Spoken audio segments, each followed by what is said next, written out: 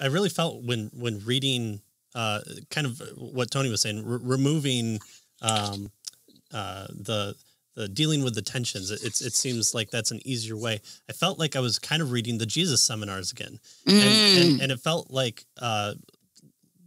some of the quotes that you would make. I'm like, this is something that like John Shelby Spong would be comfortable with saying. And right, I really do take your point of writing fiction isn't lying, but at the same time, it seems odd that you would still want to be, considering what type of Christian you are, and holding to, if you're a Christian that believes in salvation by Christ, it seems like it's a hard thing to put into your mind that, oh, well, we can believe the resurrection. And kind of like what Peter Enns does. He says, anything in the Gospels that leads towards salvation is true. Everything else is, whatever. Negotiable. Well, and especially since we're told to follow Jesus. And I talk about this at the beginning of The Mirror of the Mask, right? This gets very practical. Suppose you want to comfort somebody who's had someone who's just died. And you say, Jesus said, I am the resurrection and the life. He that believes in me, though he were dead, yet shall he live. And they say, I read that the gospel authors sometimes embellish Jesus' words, so I'm not sure Jesus really said that. Can you use that to comfort somebody as pastoral practice by saying that Jesus said it? This is something that my good friend Tom Gilson has written about quite a lot since Mirror of the Mask came out. This would alter pastoral practice. This would alter teaching and preaching.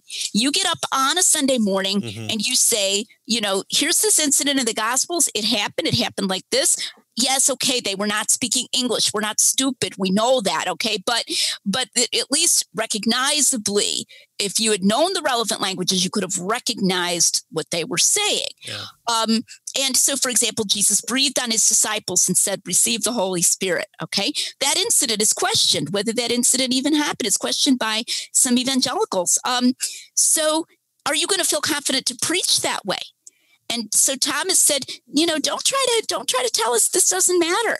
This actually does matter. And shouldn't we, if this is true, shouldn't we be out there educating all the pastors? Hey, pastors, don't get up on a Sunday morning and say that this happened. Say that Jesus did this because it didn't really happen that way. So there are real practical consequences with regard to these issues. They really are. You guys and I both know that pastors care about what really happened. And I think they're right to care about what really happened. That's why you'll get a pastor and he'll get off in a little rant. Let's see, the wise men didn't come to the manger, right? I mean, I'm sure you guys have heard sermons, right? Or no, Mary Magdalene was not a prostitute, or whatever, right? That if there's some tradition that's grown up that's not historically accurate, the particularly Protestant pastor, though I imagine a Catholic or liturgical pastor as well could have this concern, wants to pare that away, right? He wants to get us back to what historically really happened. And therefore, they're going to want to know if this is true or not. And I don't think we should patronize them. I don't think we should say, oh, don't bother your heads about that. Don't worry about that. I think we should talk to them honestly. And that's why I think they should read my work, because it's good news, because it really did happen. I felt too also with reading this, it reminded me of what Origen did with the Old Testament. If you can allegorize everything or anything in the Old Testament, you can make it say whatever you want. And so by having these kind of literary devices, at what point do you stop? I mean, you of course you go along with scholarship and say, oh, Jesus walking. Fine, Jesus walking on water, maybe not. And so you allegorize the New Testament. I feel like this is an attempt of the new Origen to kind of allegorize the New Testament. There is a lot of subjectivity to it.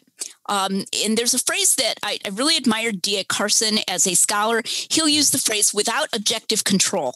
And I think that's what you're getting at, that this is without objective control. Yeah. Very often, you'll find that just the fact that somebody could think of a theory is enough to give that theory credit. So I'll give you an example. There's the theory that John changed the time when Pilate condemned Jesus, because there's an apparent contradiction between John and Mark about what time of day it was.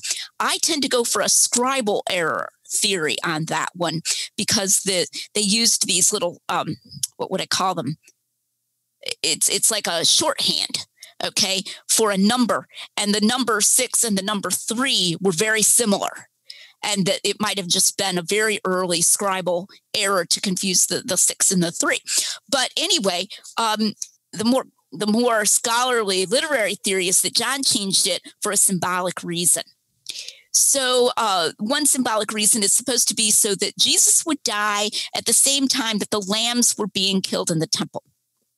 Well, I mean, John doesn't mention when the lambs were being killed in the temple. He doesn't even bring up lambs anywhere there. And besides, when you have hundreds of lambs, you're not killing them at any one time in the temple. It takes a while to kill all those lambs, right? You know, so I mean, it's just not plausible. And John's Gentile readers, and he's probably writing after the fall of Jerusalem, maybe even some of his younger Jewish readers wouldn't even know what the practice was as far as when they killed the lambs in the temple. So this is a very implausible theory. So you go to Dr. Craig Keener's commentary on the Gospel of John, and to his credit, he brings up some of these arguments against that theory about the lambs being killed in the temple. But then he says, but readers of John will recognize that it was at the 6th hour when Jesus was weary, when he sat down at the well in John chapter 4. So it's like we have to have some symbolic theory. Like, we realize that this business about the lambs being killed, that's not going to fly. So now we bring up some different thing about it was to recall the time when Jesus was weary. And it's like, you know, why not just say that there's something we don't know, maybe a scribal error, maybe a rounding difference between John and Mark or whatever, that actually explains why they appear to differ here. Instead of trying to it's like we could just make up some theological motive that the author might have had. And we're trying to read the author's mind, and that is without objective control.